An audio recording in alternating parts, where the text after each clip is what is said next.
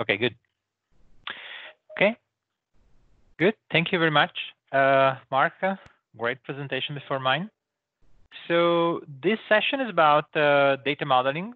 So we're going to discuss about why data modeling is important in Power BI. So the idea of the session is to not have any prerequisite. So if you already know, data modeling in Kimball methodology, star schemas, dimensions, fact tables, probably this session is not for you.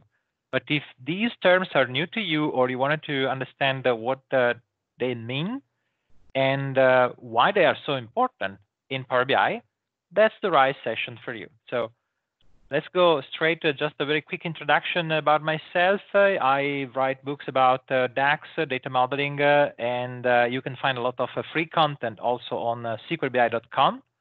And if you want to download the slides and the demos that I would use in this presentation, you can see here the QR code and also the URL where you can download that.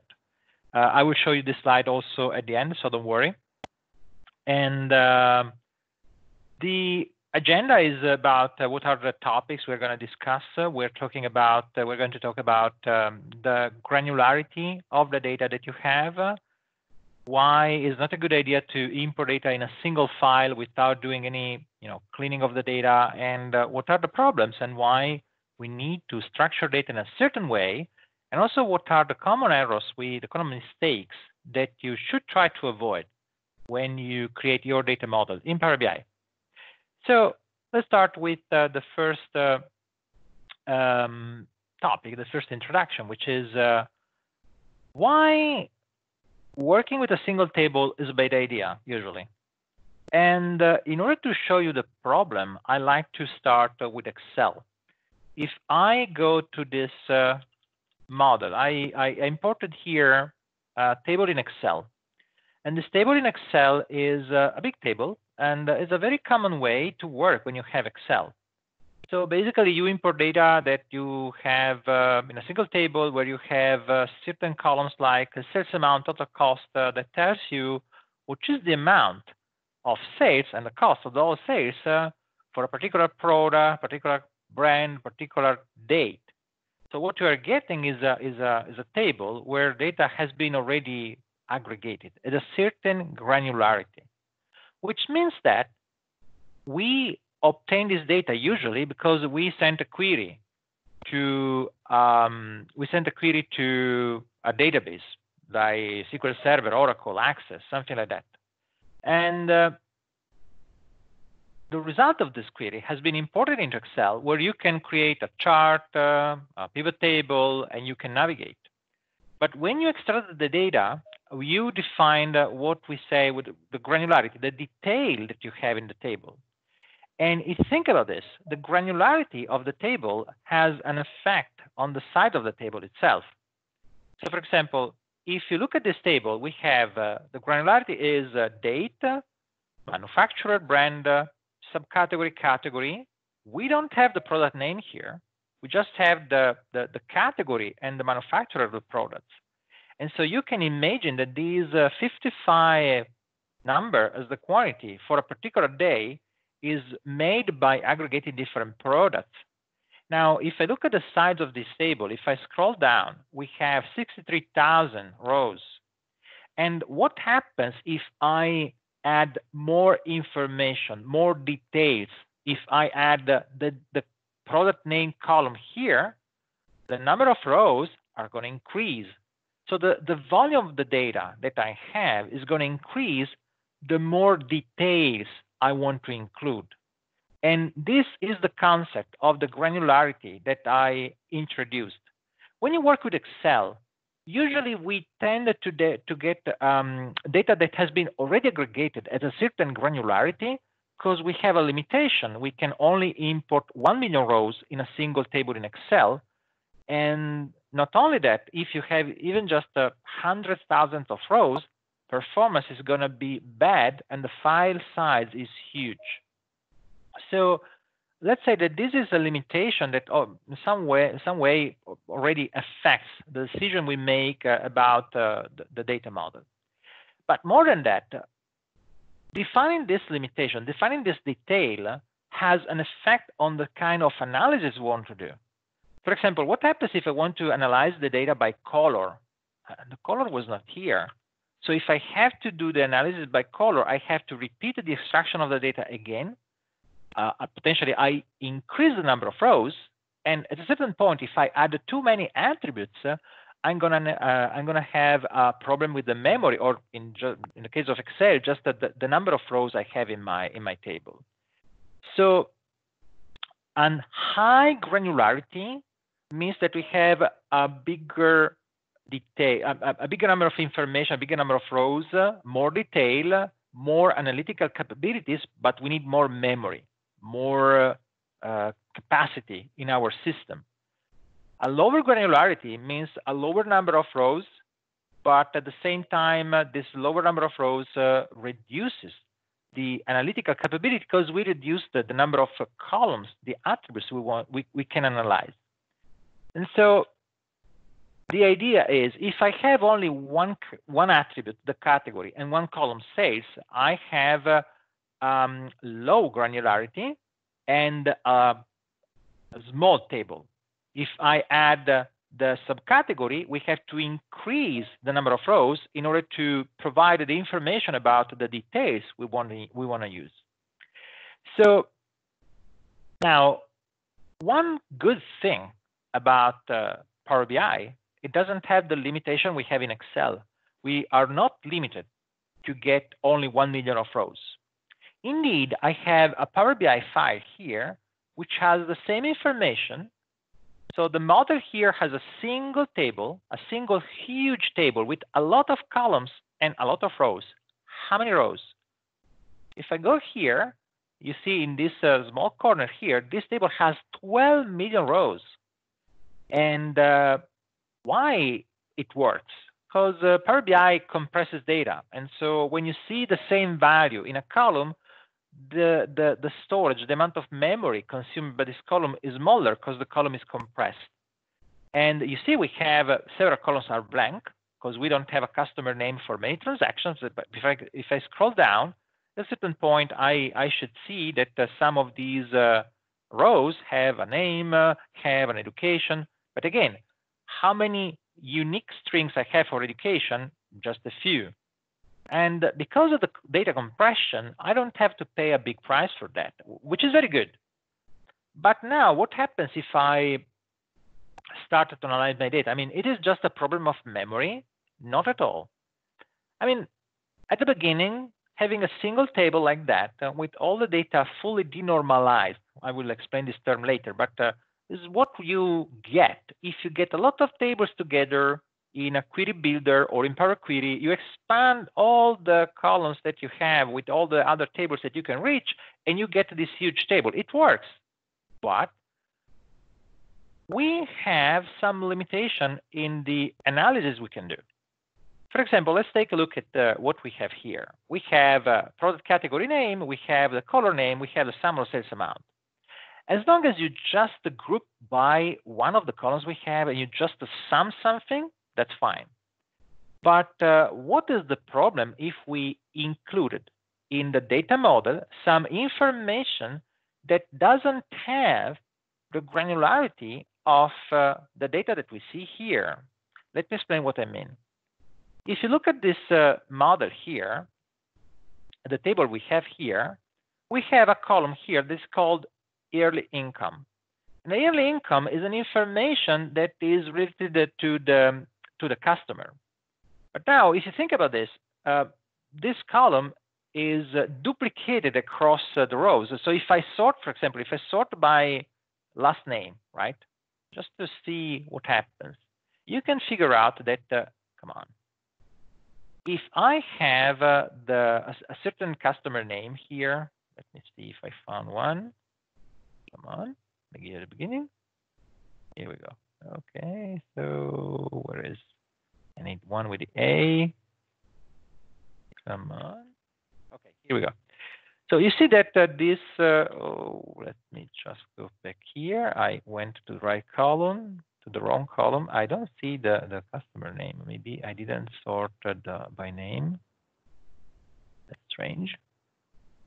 Let me remove the blank from the list, so it should be easier. Okay, so here I probably have, like this Jenna Adams, we have several rows here that belong to the same customer. But now these 80,000 of yearly income are the yearly income of one customer, but is duplicated across multiple customers. So if you think for a moment about the problem, what should I want to do with the yearly income is not just a sum. I want to do an average. And what happens if I just bring this column, the yearly income, in the table here, and I try to see the yearly income by, for example, color name. Okay, you might say, Marco, it doesn't make sense by color name. Okay, that's no problem. Let's remove the column name. Let's include the country, if I have the country, or the city, or whatever, or the education. The education is a good attribute, because the education is an attribute of the customer. Now, the yearly income I put here has a default aggregation, which is by summing the value, but I can change this to an average, and I see a number that look reasonable. But if you think about what is the meaning of the number we see here, well, this number is dividing the sum of the yearly income by the number of transactions. So if one customer has many transactions, his value is counted multiple times, but we actually have that value only for one customer. So the problem is that sometimes we have a problem in getting the right numbers when we want to do this analysis. I have another example for that, which is the file number 3, where we have something similar. We have the yearly income by brand name. And if you look at these numbers, it seems that we have a lot of people that are very wealthy. But actually, what we have is a single customer who has 10 million as a yearly income, which is not a real customer, it's a company. And the problem is that because this company has a lot of transactions, now it seems that I have only millionaires that are my customers, which is not true. And this is not what I want to do. And so we have a problem in getting the right numbers out of this model. So what I'm going to say is that the right data model is something that solves a problem of calculation that otherwise we will not be able to obtain by just looking at the data this way.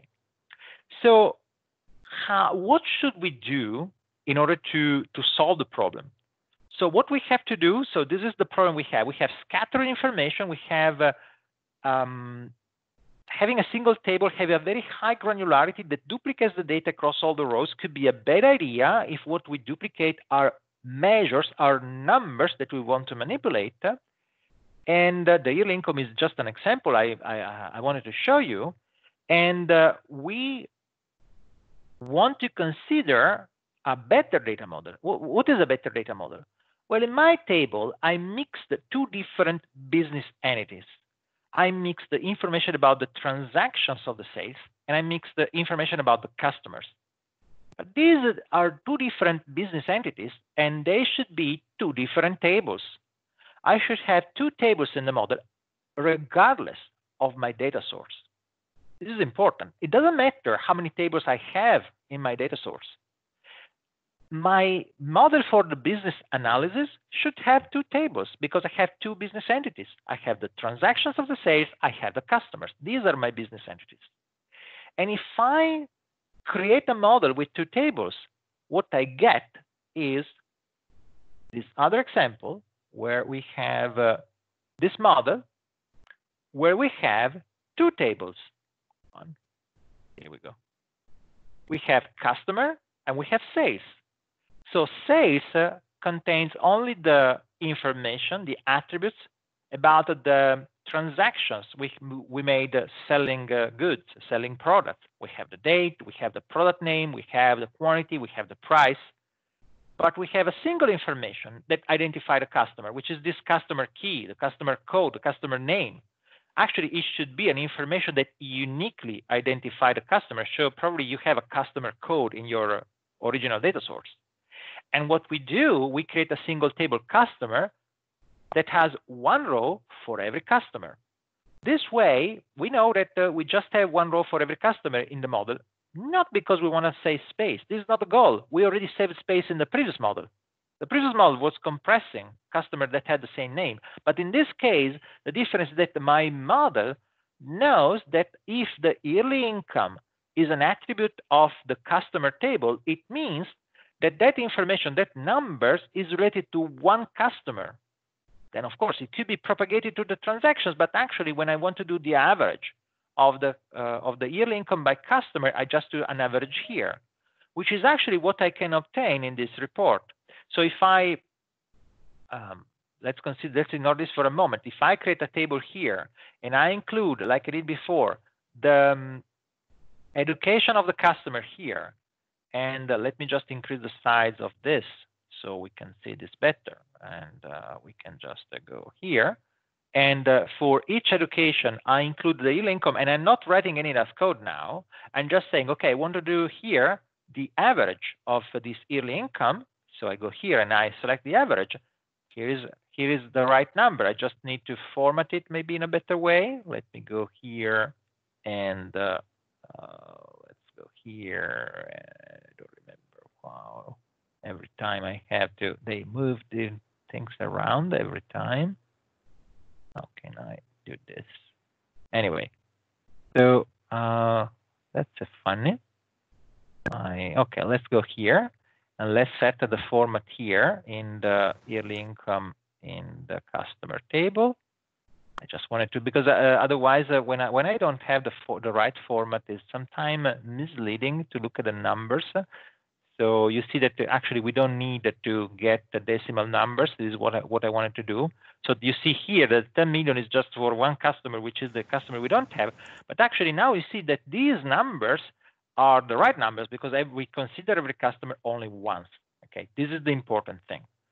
Now, because we have two tables and because we have a relationship between these two tables, we can safely group the data by customer, and we can analyze data about sales, like the quantity. So you see that in this chart, what we have is, again, just the quantity column. So I'm not writing DAX now. I'm just writing regular aggregation, and I'm summing the quantity, and I can group the quantity by customer education, customer continent, and it doesn't take any effort. So my effort was I have to create the right data model up front using the right methodology to find the right number of tables and the right relationship between these tables. So what is the right, and at this point you may say, okay, but so how many tables I have to create? Well, the business rule for that is that we have to identify the business entities, and we have to create one table for each business entity. So the rule is one entity, one table.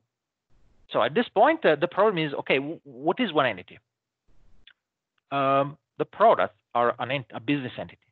The customers are a business entity. The countries are not.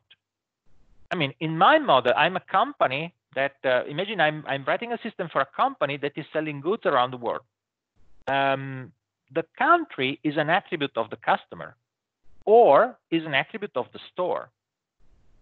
Of course, there are cases where the country is an entity by itself. And unfortunately, in these days, this is a very common situation. We want to analyze the data about the virus outbreak by country.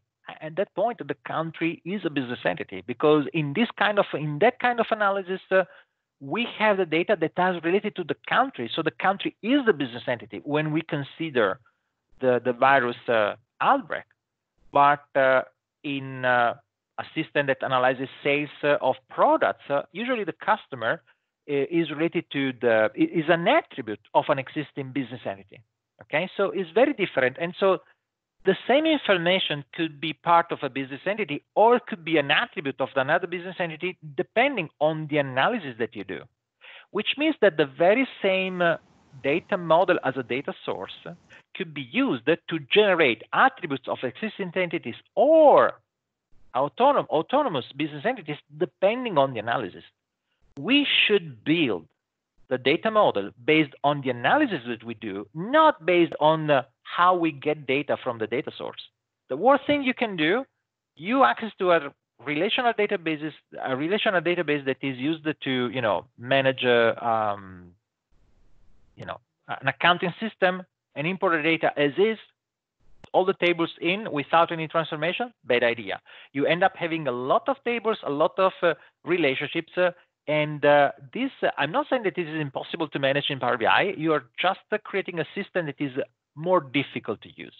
Whereas if you follow this simple principle, you end up having a simpler system to manage your data and to explore your data, navigate your data. So at this point, I can introduce you to a topic that is how we call these tables in a model that is designed to do analysis. And the name that you see in this slide are names that come from something that you probably heard about, which is the Kimball methodology or the Kimball dimensional modeling. And the idea is that in these databases that are designed for business intelligence, business analytics, use the name that you want, but the idea is that the design, the data model is optimized to do business analysis, to do reporting, to do aggregations. And the tables that we import that are always related to business entities have a different name depending on the content and on the role they have in our model. We split these names in two kinds of tables. We have fact tables, we have dimension tables. These are the two names that we use. Why we have these two names? Well, because when we have a system that analyzes data, we usually have to distinguish between two different types of business entities. We have business entities that represent events, that represent something that happened over time. And we call the tables containing these events fact tables. For example, transaction online. One click on a website is an event, which should be stored in a fact table. One order I received from a customer, one shipment. These are events. These are transactions that we should store in a fact table. But a table that describes what happened in an event is a table that we call a dimension table.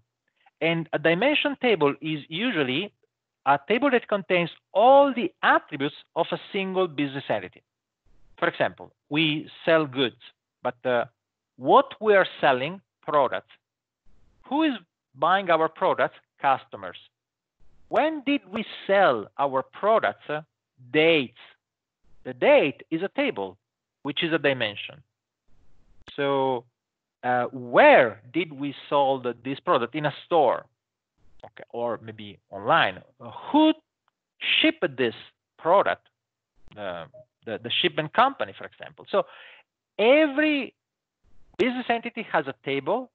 Every dimension has all the attributes describing that business entity. So if I have a table customer, I expect this table customer to have the customer name, the customer, the company name, the address, the city, the country, the state, the continent, the education. Everything is there and not scattered in many other tables. We have one table customer, not 10 table customers for the customer.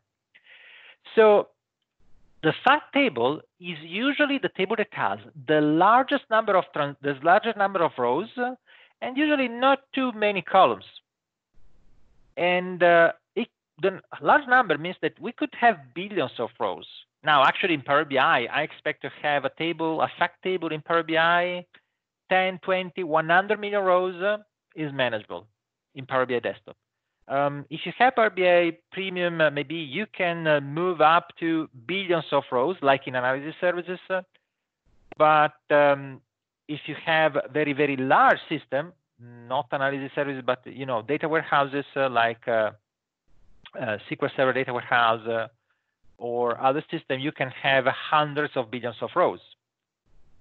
And Power BI is very good in getting this data, aggregating this data, and providing results in a matter of a few milliseconds usually. And what we store here, usually numbers, quantity, price, amount, cost. information we want to aggregate, usually with a sum, sometimes with an average, but usually with a sum. And there are, of course, information that we usually use only to connect the fact table to the dimensions. The customer has to be identified with a customer key as customer code. Same for the product, same for the date. We have only the column date, the day, but the information about what is the month, what is the quarter, what is the period, is it summer, is it working day, is it Sunday. All these informations are stored in a date table, okay? And the date table is a dimension. So the dimension usually is a small table. Now, small is a relative concept because we certainly have a smaller number of rows in a dimension compared to a fact table. So we usually have a few thousand rows in a date table, 10,000, 100,000 rows in a product table. Sometimes the product table is big. We have a few million rows. But I do not expect having billions of products or billions of customers, right? And of course, sometimes it happens. Imagine a bank could have 10 million customers. Okay, in these cases, we have a large dimension, which could generate some issue in performance for the query. For Power BI, we consider a large dimension what go over 1 million of rows. You could see some slower problem some performance issue when you start approaching a few hundred thousands of products or customers. But let's say that we consider the threshold of 1 million is usually what we consider a large dimension. And we try to stay below that number when we can, even though we know that sometimes we have to store millions of products. And we will manage the performance issue related to that. Now, once we have this table that has a smaller number of rows, however, we usually have a lot of columns. It's normal having many columns in a dimension. And it is usually better having a table, a dimension, imagine customer, with maybe 100 columns rather than having 5 or 6 tables that represent the customer, because a few information like the city, the state are stored in other tables. Is not a good idea having a table with the customer that has the city, and then the city, the state of the city, the country of the city is another table. Bad idea. Don't do that. We usually tend to prepare the data and having this data, but I will talk about this later. So how do we define a dimension? The dimension has to be defined locating the granularity of the dimension. So, for example, if we are storing customers, we have 1 row for each customer.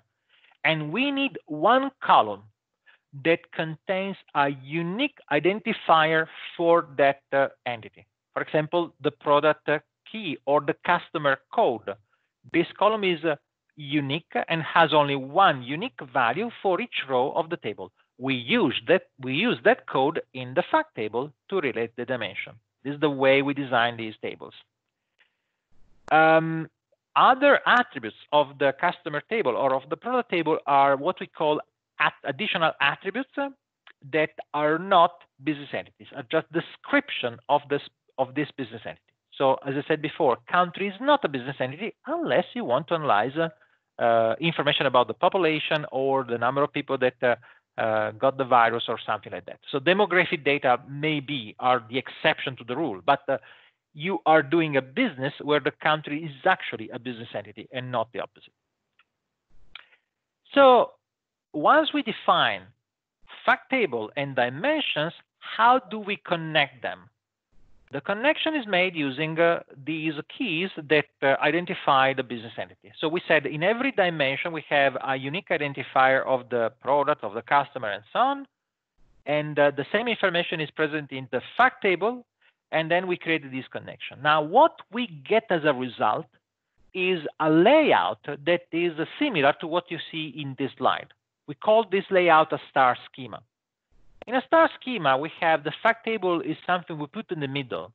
And we put all the dimensions around with a single relationship connecting the fact table to the dimensions.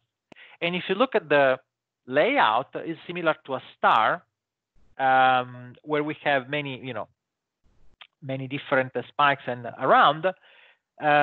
This is what we expect to have. As I said, is usually not a good idea having relationships between dimensions or between fact tables, even though we might have multiple star schemas in the same model, which means that we could have one table sales for the one fact table sales and one fact table purchases. And these two different fact tables could share the same dimensions. This is absolutely fine. But when you look at a single fact table, what you should see is this star schema. If you see something different, you might have some problem. Now, Power BI, and in general, every business intelligence tool, also if you consider products of other vendors, when you have a star schema, life is easy because these tools are very well optimized for this kind of model. If you have something different, I'm not saying that you cannot work, but you are making your life more difficult for no reasons. You can usually always project your data into a star schema. There are a lot of articles describing this. We are not talking about something new. These ideas, these concepts have been out there for 40, 50 years, 40, okay? There are a lot of books about this, so just look around dimensional modeling, star schema, you will find a lot of content. So it's just a question of, maybe you will not find the book for Power BI, even though we wrote a book about that, but I'm just saying this is a very easy content to find. If you want to go deeper in the description of what are these concepts, it's easy. Now, what happens if I create my star schema? So we said, just to recap, we have the fact table in the middle and all the dimensions around. So when we have this, so let me open my other example here. I have this example number 5. And you see that in my model, the original table that had everything in a single table now has the same information, but sales has all the rows of the original table, but just a few columns. You can see the result here. This is sales. The new sales table is smaller because we have only one column for the store, one column for the product, one column for the date, and then we have information about quantity, unit price, discount. That's it. Then, where are all the descriptions about the customer? In the customer table. The customer table has all the information of the customer. The product table has all the information about the product, and so on. So we have this way the ability to navigate in our model. And by the way, you obtain another good side effect. Because Power BI shows these fields grouped by table, if one table is a business entity, it's also intuitive to navigate into the data because, oh, if I want something about the customer, it's here. If I want something about the product, it's here. It's easy to find the information that you want to use to group data. And when you apply a column in the report, you automatically group the data by that attribute because the propagation of the filter works very well, is very fast, and the numbers that you get are correct and consistent. Okay, this is the reason why we use the star schema. So let's go back to the slide 1 second. Where is here? Why should we use the star schema? So I mean, I said that it will be possible to solve the problems in other ways, but first you have to write more DAX code, and I teach DAX. Okay, I'm teaching DAX, so it could be good for my business, but actually you don't have to write DAX if you don't need to. So let's try to write DAX when you actually need it. But if you can solve a problem in an easier way, why not? And the complexity that you should involve in the DAX code required when you don't have a clean model makes performance an issue. So you want a good performance and simple DAX, create a star schema. That's the first simple rule you have to follow. Now, designing a good data model could be not an easy task. As I said, that this is not a really new concept, but because it is not new, we have a lot of articles, books written about this topic. So if you say, no, my problem is different, I have something that is not possible to be described in a star schema, well, think it twice, maybe more than two times, because probably someone already had this problem before you, and there is a description of how to model the problem in a star schema. Believe me, it's very hard to find something that cannot be described in this system. Of course, this requires data preparation. I know that, but it's something we can do. And in order to explain what is the challenge of creating a star schema, I have a very common example that I want to show you. Because, of course, we could talk about this for hours. I only have other 25 minutes. So I have a couple of examples I want to show you. And one is very, very common and popular, which is my data source has a data that is not structured in a star schema way, but it looks good enough. And it seems that I can import this data in Power BI and it just works. Well, that's not really true. You might have some problem you didn't think initially. And this is an example that is very common. Imagine you have a system that has sales, and the sales are described with a sort of order details structure. So you have for each invoice, you have a row in a table that we call sales header, where you have the information that are common to the entire invoice. Because we create an invoice for a customer in one date in one store. But in this invoice, there is a list of products that have been part of that transaction. So it's very common for the ERP systems that manage this to basically create two tables, one for the header of the invoice, so one row for each invoice, and then you have another table that has one row for each line of the invoice. It's very common. And this also solves a problem because it allows to avoid duplicating the information of the invoice header in the lines of the invoice table. This also guarantees consistency of the data in the data model. Now, this is very important if you have to build an ERP system. Consistency of the data has to be guaranteed in the data model. But guess what? When we do data analytics, when we do business intelligence, it is not our job to guarantee data consistency because we are extracting data from another system. And if something is wrong in the system, we cannot fix it. So our goal is not to make it sure that the data is consistent. We have to assume the data is consistent in our data source, but we can transform the data also accepting some data duplication if this doesn't affect the core result. We know that we could have different customers for the same invoice in different rows of the details if we started to denormalize. But remember what we did at the beginning with Excel. We can simply say, okay, we can denormalize everything, and it just worked. But the problem could be size, but we have a data compression, and granularity. Now, the granularity here is not an issue, because if you think about this model, the fact table, the sales header, is here only to transfer the filter from the store, from the customer, from the data to the fact table.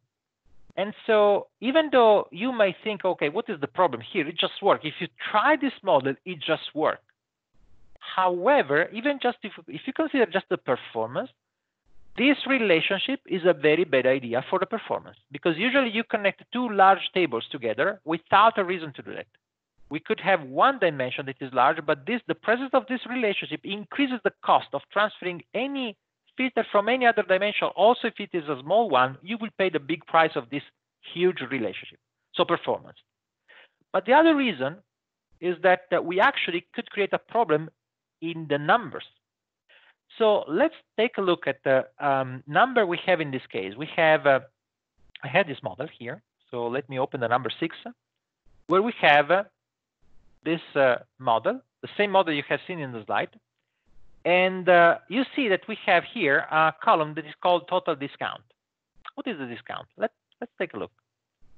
If you look at this table is grouping the discount value by continent and calendar year. Now, if you look at the model, the continent is an attribute of, I think, the customer. Let me check. Yes, sorry, the store. So we're looking at the stores, the continent of the store, and we're looking at the year of the sale that is an attribute of the date table. Now, date and store are two tables that are connected to the sales header, and the sales header has the total discount column. This number is correct because we're looking at the star schema. But what happens if I include, because you know the sales detail has information about the quantity, the product. So if I create another table here, so let me duplicate this.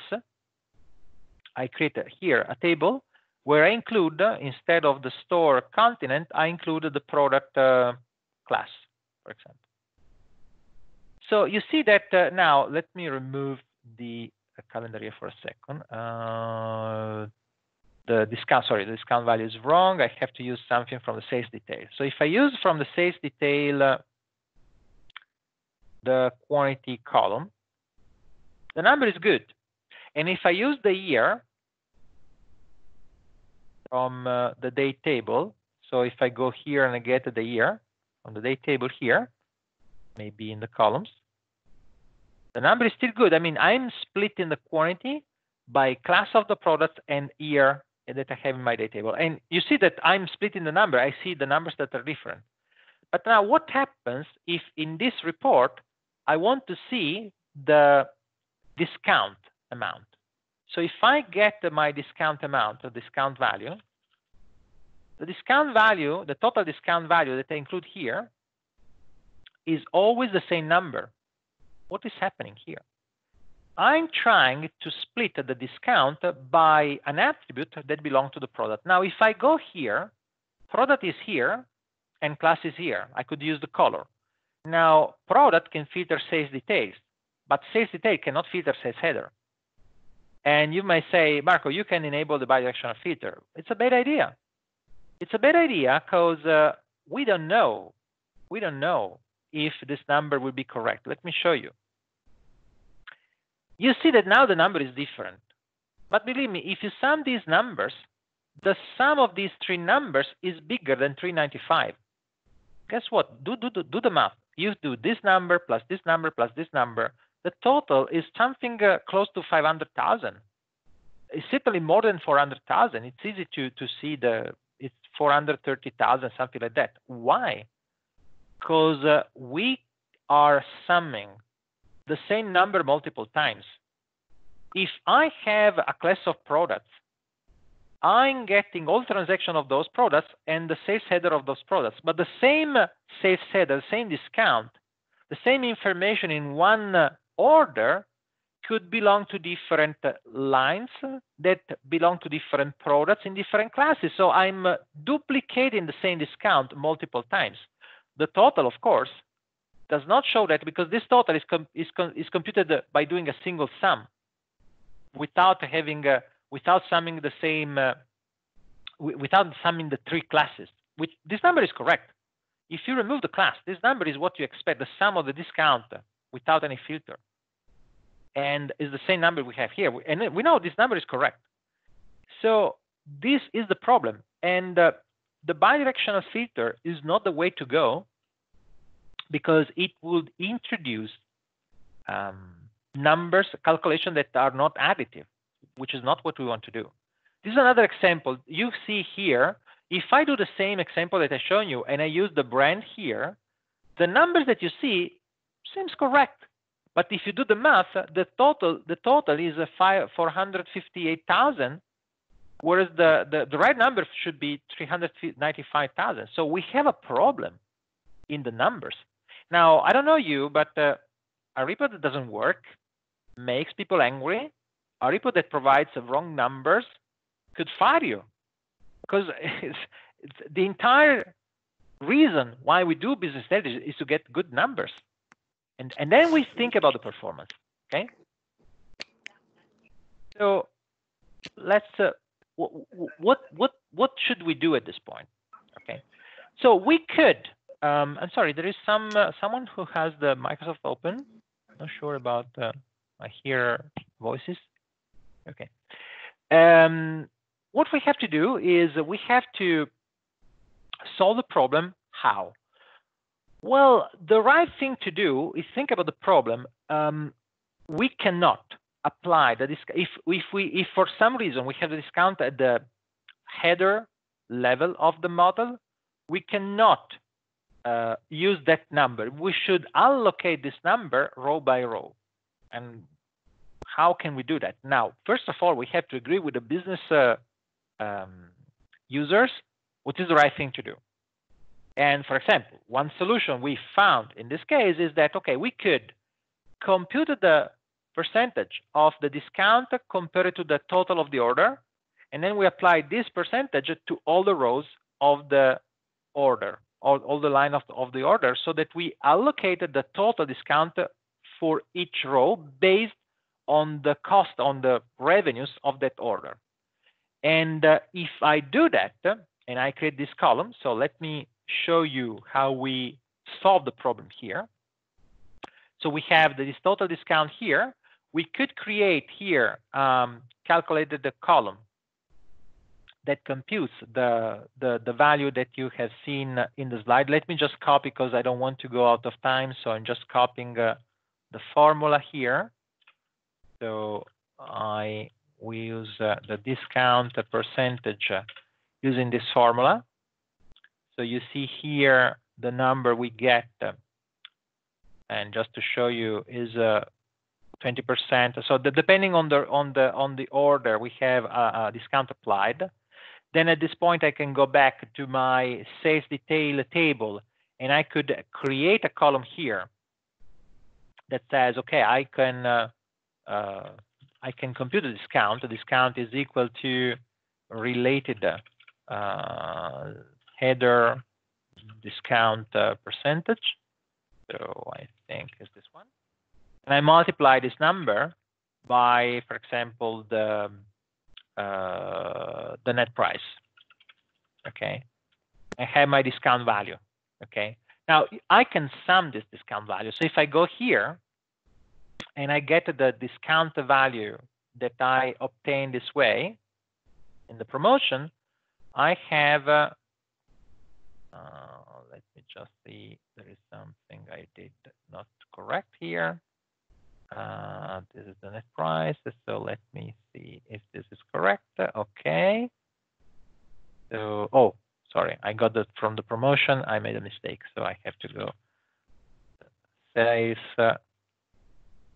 detail, and I can use this discount. This is the right number. And you see that there is a certain difference. Of course, we are getting a smaller number probably because I had to check the formula I used. Oh, yes, because we have to multiply this by the quantity. That's a good point. And so let me just go back here. 1 second only. I have to go here, and I have to multiply this by the quantity. And I go back here. And now you see that this number is still not correct, so that's fine. Let me check. I'm forgetting something because I'm rushing a little bit, but I can show you the calculation I prepared somewhere else. Let me check. So total discount. So unit price. Oh, unit price. Sorry. Oh, I used the wrong because I used the net price. I used the unit price to do the calculation of the discount. So I have to apply this to the unit price, not to the net price. That's the reason. Now I should see the number here is the same, but when I apply now my, for example, product color or product class like I did before, you finally see that this is the right number. If you sum these three numbers, you get the right result. This is the wrong number. So if you think about how I solve the problem, now I no longer need this table sales header. So the right thing to do would be having here a structure where instead of having these three relationships, so let me delete this one, and delete this one. And of course, what I'm doing the transformation in DAX, but actually a better way to do this would have been using Power Query. I'm not doing that just because the time for the demo would be longer, would take longer, and is not our goal to do that transformation, because I also want to show you another example. But so just using this approach, I can create here another column like the date is equal to related of order date key, for example. Then I create another column with the customer key is equal to related customer key, and I do the same for the product. Product key is equal to related of product. Again, remember, this is not the best, sorry. Okay. I'm not saying that this, no, sorry, not product, store key. I was wondering why I had this. Yes, the store key here. Come on. Okay. Okay. Now that I have these three columns, and this is called date key 2, I can connect my tables. And the reason why I'm showing you this is because at the end, what I get is a simple star schema. And when I have a star schema, so I have this, I have the date key, and I have the store key. Here we go. Store key, here we go. Now that I have my star schema back, I know that any kind of calculation I do will work, and I don't have to use any DAX code for my measures. Or the DAX code I need is just a sum, it's something simple. So the star schema is the right way to go for this kind of problems. So as the second example for today is what should we do if we have multiple fact tables? If we have multiple tables actually that contains transactions. And once again, I start with wrong data model. So in this case, and I open the last example, we have two fact tables that have just purchases and sales. And what is the problem of these two tables? These two tables are like our initial example, but this time we have two tables that have all the attributes fully denormalized. Well, we have the complete description of purchases with all the columns. So imagine having these two tables in Excel. These are the purchases by product, subcategory, brand, date, and so on. And we have another table with the sales, with the same attributes, but in this case, the meaning of the price and quantity is sales. If I create a table that has the brand name using the brand name from the purchases, I see here purchase amount, which is correct. But the sales amount, which is a measure that is in sales, is not affected here because we don't have a filter that traverses this relationship. And if you look at the model, we don't have a way to connect these two tables because we don't have a key. And even though we had a key, it would make any sense. Now, technically, we could create this relationship through the product name, through the many-to-many relationship, but this can create other problems the moment we include the dates, because the filter over the date will not be transferred the right way. So don't do that. This is a bad idea. Don't do that. But if I do, just show you, if I do, I have some number here, but believe me, if you sum these numbers, at the end of the day, you will see that you have, now for the brand, no, but if I use the brand and the date, for example, so let's use here the year, and let's use the year in the columns. So let's do this. I show you the problem. Come on. Okay. So at this point, you should notice that there is something strange because the total of the sales for 3 years is this number, which is the sum of the 3 years. But when you look at each year, you probably will analyze, will see that there is something strange in the numbers we're getting for the sales amount, especially for the sales amount. Right? Sorry, for the sales amount is very visible. The total for 3 years is 30 million. And for 2009, 28 million, it doesn't make any sense. So the right thing to do in this case is having the date table and the product table. And how can I get the product table? Again, the right thing to do is to prepare this with Power Query, because we don't have time to refresh the entire model. I can do this in DAX, even though it's not the the ideal solution. But if I need to do something quick and dirty, I can use this approach. So I can create a calculated table in this case using a DAX expression, which retrieves the unique values of product names from the two tables, sales and purchases, remove the duplicates, and I have my tables product here. Now that I have my table product, I can connect product by using the product name here and here. And what I have now is, this is a one fact table, this is another fact table. I have a shared date table here, okay? And this is what allows me to do the analysis I want. So if I go back here and I use, instead of the brand here, I use the brand from the product, what I get is I have a brand that filters both purchases and sales amount. And if I do the same for the date, I would have something that works also for the dates. So what we did is, this is another common scenario. We have different fact tables. What we have to do, we have to create the shared dimensions that we can connect to the fact tables so that we make it easy to analyze data and measure from different fact tables. You can also create a single chart that compares the data present in two different fact tables that would be impossible otherwise without using very, very strange techniques and slow techniques in DAX to do that. So what I've shown you is using DAX, but actually the right thing to do is doing this before logging data in Power BI. You can do this in SQL. You can use this in Power Query. DAX is your last resort. I don't suggest you to use DAX to do data transformation. This is not the right thing to do. And this is the code I used in the example. As I said, it was just a quick and dirty solution to provide you the final example in an easy way. So, conclusion, and then we move forward. So, data modeling is a required skill for Power BI.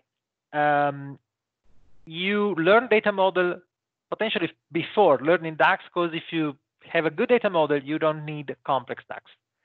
And don't be just a data consumer, be a data modeler, and this way you will get the better results with Power BI. Okay, I hope, I don't know if there are questions, but we don't have time now. Probably we have, thank you very much, guys, and see you next time. And now it's time for the next speaker to be prepared. Okay, you can stop the record now.